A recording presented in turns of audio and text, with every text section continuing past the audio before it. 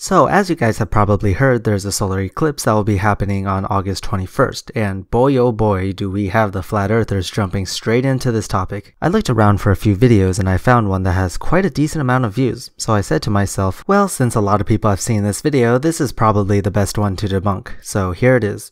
So there's a lot of talk about eclipses lately, due to the upcoming event of the August 21st solar eclipse. A solar eclipse occurs when the moon's shadow falls somewhere on the Earth's surface.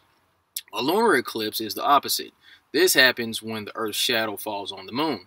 So he goes on to explain how eclipses work before he tries to debunk it. I'm sure you guys are well versed in your astronomy, so I'm going to skip this part. Feel free to head to the original video to watch the whole thing if you like. During the total solar eclipse taking place on August 21st, a strange occurrence is going to take place. During this particular eclipse, the shadow of the moon will be traveling from the west coast to the east coast. I don't know why you said in this particular eclipse, since for all solar eclipses the shadow will travel from west to east, but whatever, let's keep going. In a short video, and I'll post this link below in the description, the question was posed to the Washington Post as to why.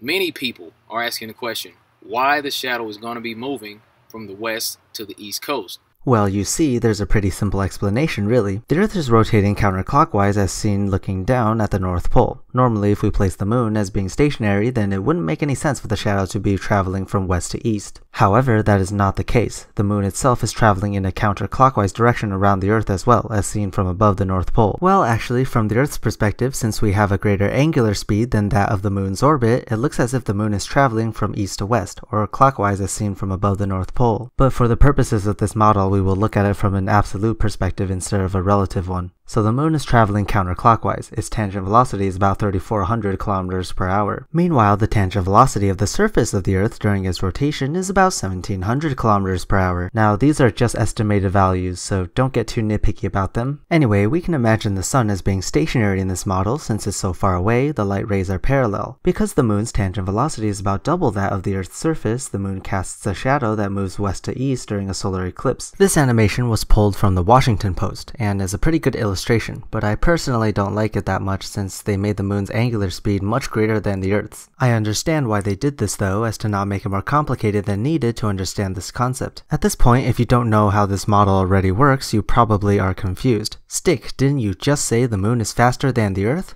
Well, let's take it a bit easy there. I'll clarify in just a bit. Now, I'm sure this flat earther here is going to think of something in an attempt to debunk this, so let's keep watching. A lady by the name of Sarah from the science department of the Washington Post is supposed to be answering for science. However, once you take a closer, more critical look at some of the answers that were given, you will see exactly how convoluted these questions are. And then here he briefly summarizes what was said in that video. I'm going to skip that as well, but of course I'll have the link in the description for you guys. Well, wait a minute. What it sounds like to me is that this guy's trying to manipulate the data. Now, also according to the heliocentric model, yes, it's true that the moon does orbit around the sun. Okay, yes, the moon orbits around the sun, but what does that have to do with this? Somewhere around the speed of 2,288 miles per hour. I love how the speed in kilometers per hour is right in front of you in huge numbers, but you chose to put your attention on the smaller ones that tell you the speed in miles per hour. But no, I'm not here to complain about miles. A lot of you left comments in my previous videos going like, what the fuck do you have against miles? Guys, it's just a joke. Calm your memories. But the distance of the moon, according to the heliocentric model, is said to be right around 238,000 miles away from the Earth.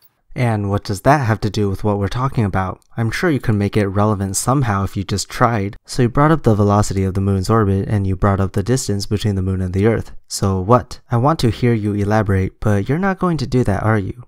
Also, let's remember that the moon only orbits around the Earth once every 28 days. And now he shows us a visual on the solar eclipse. Again, I'm going to skip most of this explanation part and get straight to the problem he has with this model. That's the United States, and the shadow is coming from west to east. That's the Earth spinning around the same time. But what we're also told by the scientific community is that the moon is at a much greater distance. The moon is supposed to be 238,000 miles away. Again, please state the relevance. I mean, there actually is a good reason to bring up this point, but I don't think it works in your favor. And we're also told that the moon rotates, orbits around the Earth once every 28 days approximately. So it shouldn't be traveling at the same amount of speed looking parallel to the Earth, you see? That makes no sense on the heliocentric model, because that's not what we're told, right? We're told that 24 hours, the moon moves this way. 24 hours, moon's still moving. 24 hours, boom, boom. Okay, I see your confusion, and this is actually a valid point to bring up. How is it that the moon's velocity is double the Earth's spin velocity, but yet the Earth rotates one revolution every 24 hours while the moon completes one orbit in 28 days? Obviously, looking at this, the moon velocity shouldn't be faster than the Earth's, right? Now, hold on a second. This all clears up once you learn the difference between the angular velocity and the tangent velocity. The angular velocity measures the rate of the angular position change over time. Meanwhile, the tangent velocity measures distance over time. In other words, the angular velocity deals with how fast an object can rotate around the center point as measured by its change in radians over time. The tangent velocity is distance over time. These two are very different and have different units. Two objects orbiting the same center point doesn't always result in one object having a both greater angular velocity and a greater tangent velocity compared to the other. You can see these are two individual properties. In the case of the moon, it has a lower angular velocity but a greater tangent velocity compared to the Earth's surface. So in other words, it orbits slower than the Earth spins, but its absolute speed is greater. And this difference can be further exaggerated once you realize how far away the moon is from the Earth, 384,000 kilometers. This gives plenty of space for the moon to have a double tangent velocity compared to the Earth's surface and yet still have only one revolution every 28 days. When we're talking about a solar eclipse, we don't want to look at the angular velocity since the light rays are coming in parallel. Instead, what matters is, you guessed it, the absolute velocity. Or rather, the absolute velocity would just be a much more accurate fit to this model. So now that I've cleared that up, let's keep watching for a bit more before I show you some actual mathematical proof. So when he tries to sit here and say, yep, that's why it happens, because light comes from this side to that side and it's spinning the same time. No, that's inaccurate.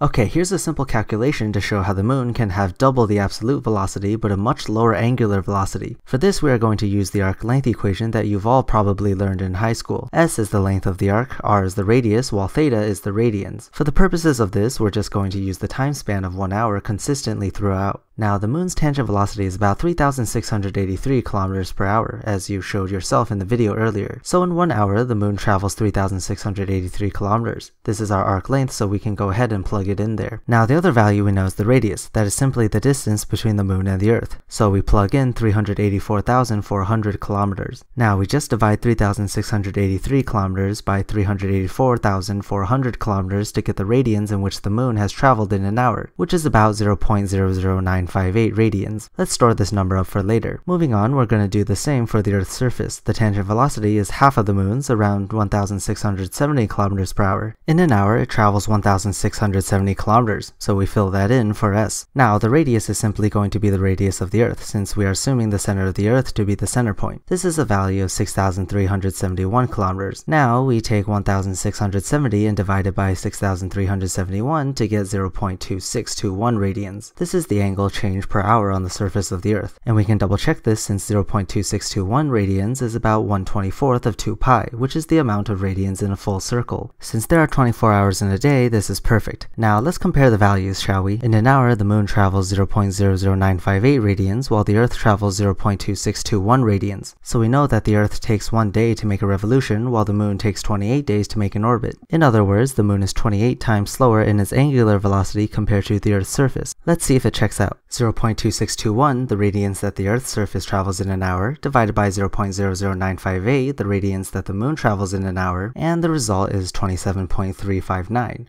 Wow, how accurate. But here's the thing, the moon doesn't actually take 28 days to make a cycle. The actual non-simplified value is 27.32 days. Holy shit, that is exactly what is expected. And it all makes sense once you realize that it's the tangent velocity that matters, not the angular velocity, when we're looking at a solar eclipse. Here's a great simulation I found on the comment section of the original video made by Angelo. As you can see, even though the moon has a much lower angular velocity, its tangent velocity during the solar eclipse is greater. Notice how things are illustrated more to scale here, with the moon being extremely far away from the Earth. So now that that's been debunked, let's move on and hear what else this guy has to say. He's gonna try to explain how a solar eclipse on a flat Earth model works, so that'll be fun.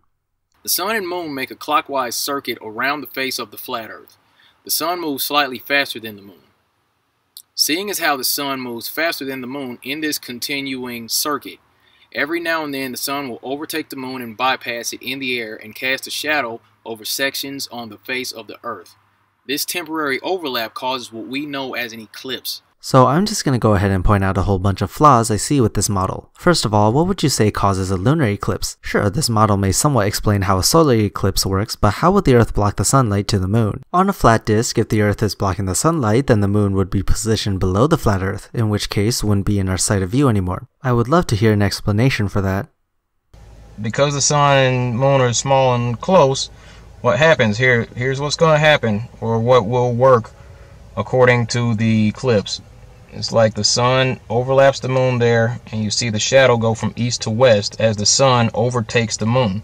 Here's my second problem. In order for this model to work, we would have to assume that the moon is positioned below the sun. Otherwise, it wouldn't be able to make the shadow. If this is the case, how is it possible that we can see the moon during the night? It is well known that the moon reflects the sun's light instead of producing its own light. If the moon is positioned below the sun on the other side of the Earth, light would not be able to illuminate it in such a way that the viewers from Earth would see it, unless you claim that the moon or sun changes in altitude frequently as to sometimes place the moon above the sun. However, that would be contradictory to the spotlight sun idea. You claim that in this model, the sun wouldn't be able to illuminate the other side of the Earth at all. So how in this case can it illuminate the moon bright enough for us to see? What, the sun can't illuminate a piece of the Earth that is of equal distance if not closer than the moon, but can illuminate the moon just fine? The only way out of this is if you argue that the moon produces its own light, but then how do the moon phases occur? There's really no good explanation for any of these on the flat Earth model. So please stop trying to promote this Frisbee Earth fairy tale. And that's my time. I hope you guys enjoyed the video. I don't know when I'll revisit the flat Earth since I've been talking about this quite often recently in my previous few videos. Anyway, enjoy the eclipse on August 21st if it goes by your house. I actually won't get to see it from where I live, so you guys will have to enjoy it for me. And I'll see you next week.